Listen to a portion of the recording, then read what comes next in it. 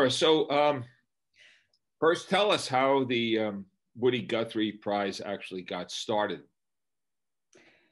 It got started in Tulsa, Oklahoma, where we opened up the Woody Guthrie Center there. I had moved to the archive from New York, where it had been with our family my whole life. And at a certain age, I realized I had to make some decisions about where the legacy was going to go. And just to back up a little bit, I thought that LA and New York really didn't need Woody Guthrie. And I thought, where would he be important to be in this day and age, in this time? And I thought back in Oklahoma would be a perfect place for him and for us to create a center, almost like a maypole, that would be used to dance around and to build over time a dance that had to do with Woody's ideals and legacy. And once we created the archive and the center, then the next step was to broaden out and to bring people in to what we were doing. And a prize always does that. You mentioned LA and New York. And of course, even though those cities might not have needed the Woody Guthrie archives, both cities play a part, rather large part, in Woody's life and his musical legacy. Just briefly describe each city and its role to Woody Guthrie. Well, the obvious thing is from California to the New York Island, which was his personal legacy, which is interesting because the song "This Land Is Your Land," I've always thought as almost like a diary, a travelogue in a way of where he spent his life. Much of it started, his mature life started in Los Angeles, where he became introduced to politics, actually, to left-wing politics in particular, and to the union movement specifically, the labor movement, where he met people like actor Will Geer, the newspapers that were writing about labor laws and migrant rights at the time. And that was really his education. And then in 1940, he traveled across the country to New York at the behest of actor Will Geer, who was working with a progressive political center in New York City, and said, you know, you ought to come out to New York because they'll get what you're talking about. It was kind of a camaraderie, you know, with Woody and the New York City progressive community. But Woody never left his feelings for the Midwest and for the heartland. So as much he was getting educated on one side of the country and the other side of the country, he was bringing all of that information to the Midwest and as he traveled across the country, which he did quite a lot. But those two centers were the maturation points for him. One where he got his political education in Los Angeles, and New York City, where he developed his political ideas. Now, you, the Guthrie family, of course, among other places, lived in Coney Island, and you grew up in Coney Island. And so what I got my political ideals on the boardwalk. The Ferris wheel. Under the boardwalk. What are your recollections of your father as a little boy? What kind of father was he? What did he teach you? Well, to be honest, my father had developed Huntington's disease when I was just a toddler. So my whole life with him was with a man who was seriously ill with a very serious disease. So my whole childhood was, I would say, living with those ideals and ideas and politics, but physically not really having a father to hold my hand or hug me or talk about things with me, because Huntington's was such a severe illness. And he had it for 15 years, most of my life. He passed away when I was 17. And strangely, it wasn't until I was older, in my 40s, when I really got close to him through his writings, through reading his diaries. It was like that was my woke moment in a sense with my father. But life, I would say, reflected, even though he wasn't a part of it on a daily basis, what we were exposed to, the people we knew, the songs we sang, the places we lived, all reflected very much his ideals, what he believed in. So in a way, he was a ghost father, you know, an invisible father. Everything was there. The meat was there, but the body was troubled. Mm-hmm. Clearly, he has impacted you, as you say, since the 1940s. And he's impacted many other people, which is why I think we have something called the Woody Guthrie Prize. Talk about how important the Woody Guthrie Prize is to you in terms of carrying on your father's legacy. Well, I think it strengthens our network. We're this invisible, well, everyone has a network of people that they hang with, that they sing with, that they dance with, that they live with, whatever that network is. And in our community, a lot of it was this idea that your life should be used to help others, period. Kind of simple, right? Well, the Woody Guthrie Prize is a way of holding that network together and not letting it fall apart, especially in this day and age where there are other very strong networks, so to speak, and they have their way of holding together. And my father says we have our way of holding together too, and we really have to build it, utilize it, keep it strong. So for instance, there are people that are part of our network that you won't see at the Oscars. You won't see at the Grammys. You won't see them on the people's list of favorite movies, you know, the commercial stations, but that doesn't mean we don't exist.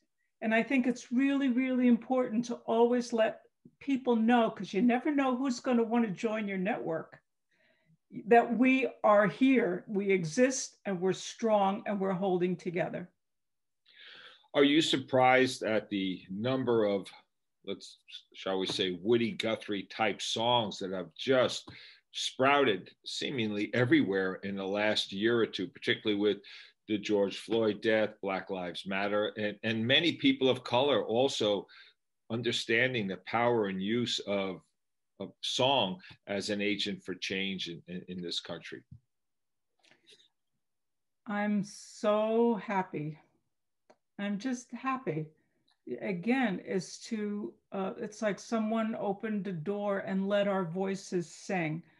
For many, many years, and a lot of young people might not know about this, there was something called the McCarthy era, when our voices were not allowed to speak, and radios were not allowed to play our music, and television was not allowed to have our artists on. People like Pete Seeger was kept off of television for 25 years. So talk about how to get your message across, how to build a movement, how to build a community without that kind of media support. You can imagine how difficult that was. But you know what? We did it anyway. We did it in person. We did it in living rooms. We did it in parking lots. We did it in Washington Square Park.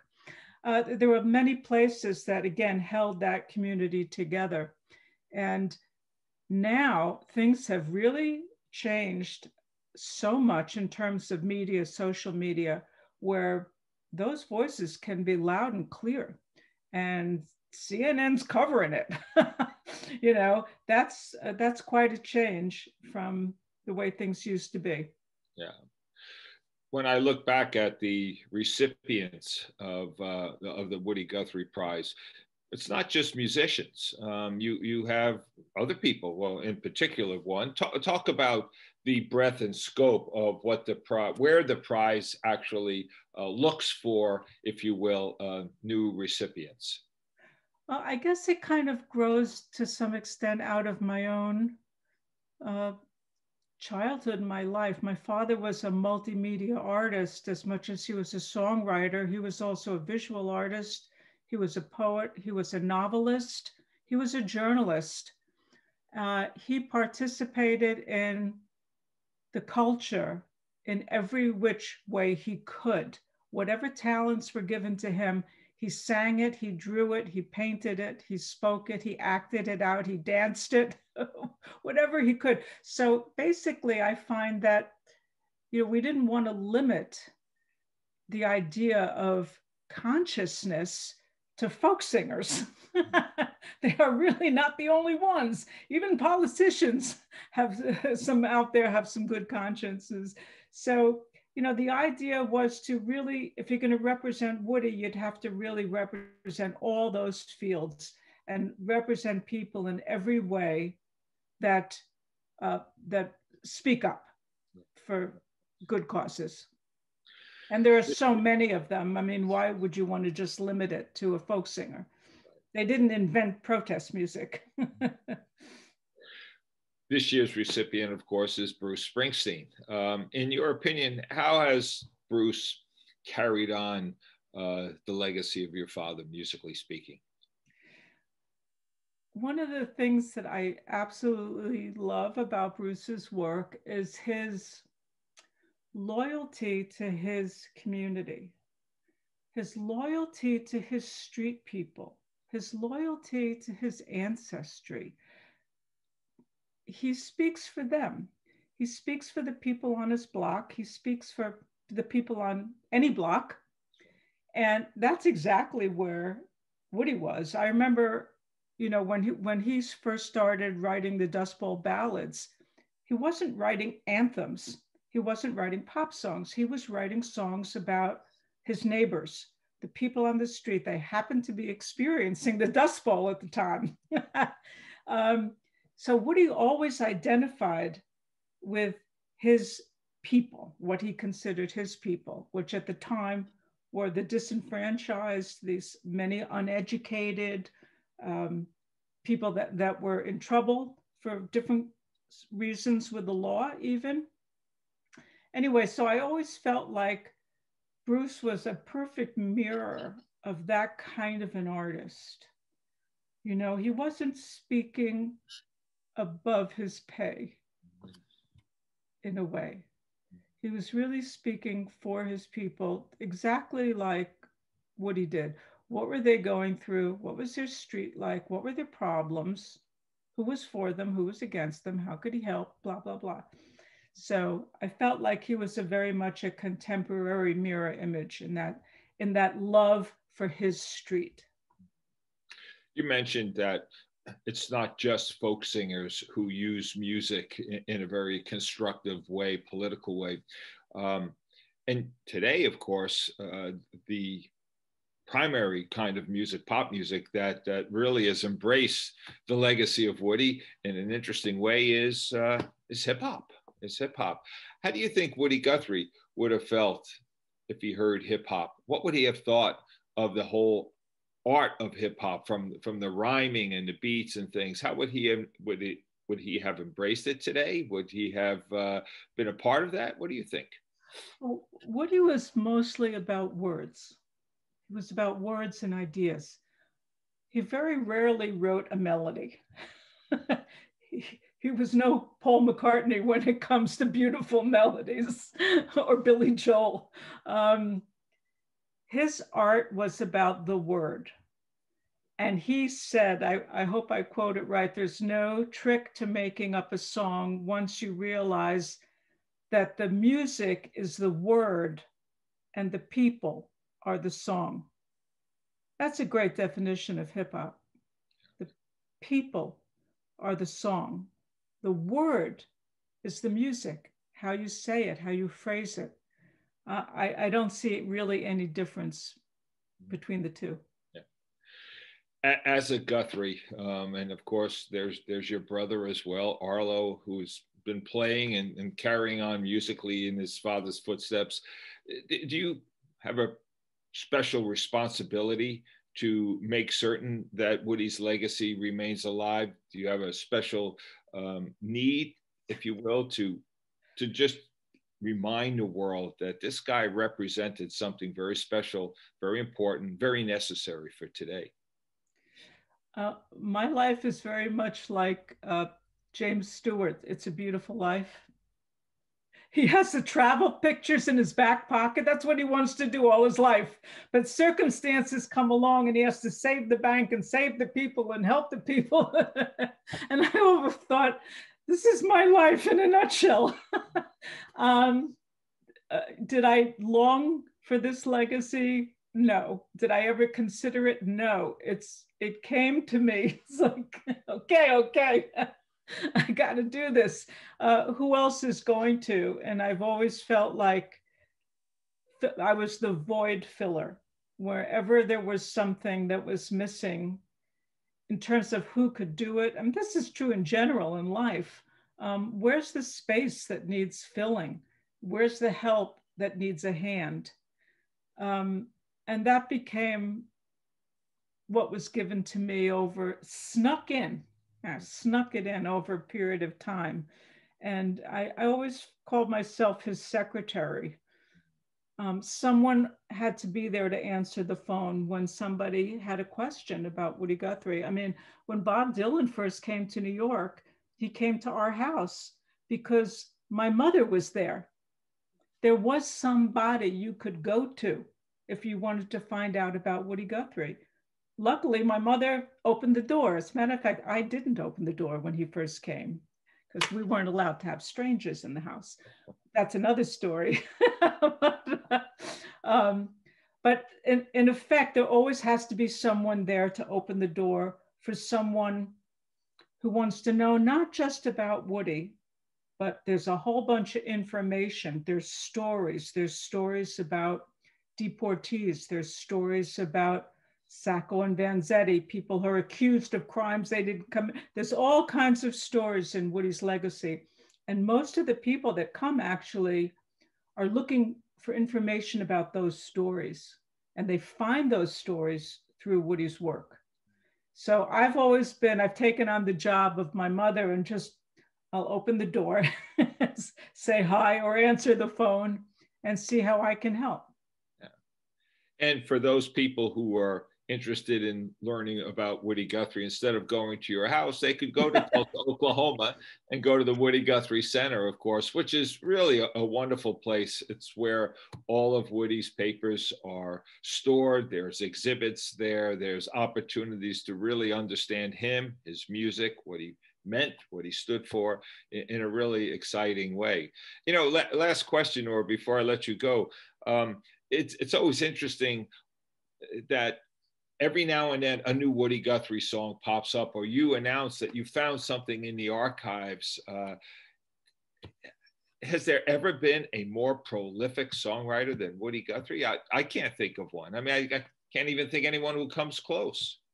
Yeah, I'm not an ethnomusicologist, so I don't really know who's out there.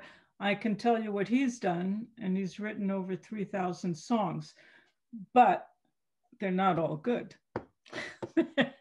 So Woody was a writer. He was a lover of words. He put down everything in his brain, in his heart, in his soul on paper. So there was no way, especially in those days, as I mentioned before, he was blacklisted. Nobody was about to give him a record contract to record all his songs. He got Huntington's disease early in life in his 40s. So his career, quote unquote, ended quite early. And we were really left with 3,000 lyrics. To be honest, Bob, I didn't even know there were 3,000 lyrics until I did a count only about 10 years ago.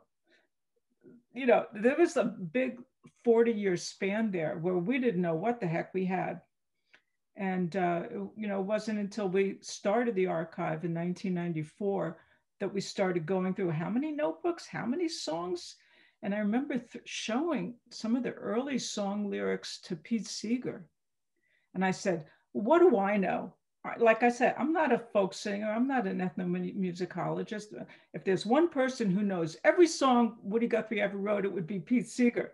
And I remember showing him a couple of them, and he was like, oh, no, never heard that one. Oh, really? Woody wrote that? No, never heard it. And I thought, oh, for crying out loud. How can you have a legacy when only 5% of a person's output is even known? So I thought my job was not to be his publicist, but to get this information out there just so that people know. Guess what? He wrote a lot of love songs, actually. It wasn't just all politics. He wrote a lot of songs about family life, children's life. He wrote about songs about Judaism. He wrote songs about life and death and taxes. I mean, so it was really like a way to catch up for the scholars. And, you know, just as an aside, when we did that first conference in Cleveland in 1996, and I remember there was a panel of experts on the stage, and I wasn't one of them. I was in the back there, and I heard some of them say things like, Woody Guthrie never wrote a Moon June croon love song, and I was like, he did, actually. Wait a second. And when I heard everybody talking, I went, oh my God, I mean, my work is cut out for me, not to write a book or to do anything, but just like, I ought to tell them, you know.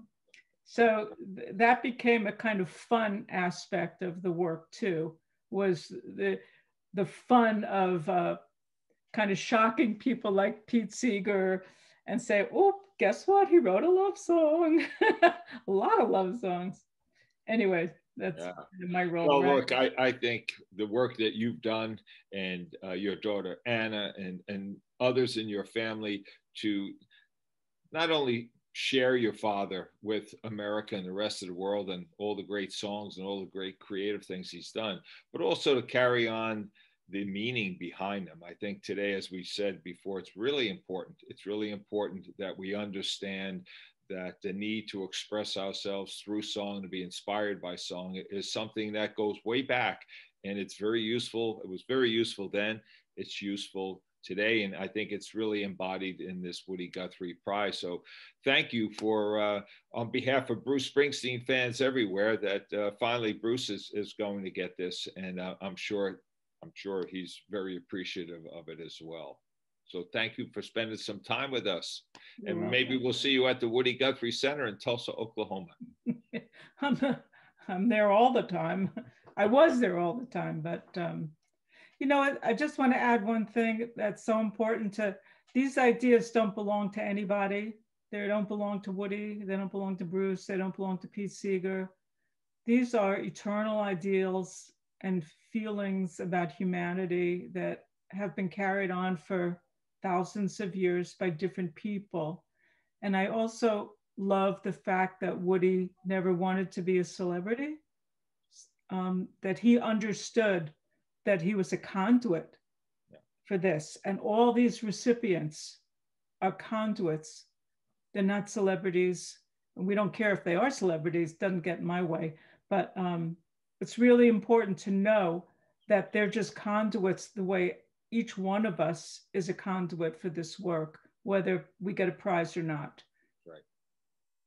Well said. Well said. Well, thank you, Nora.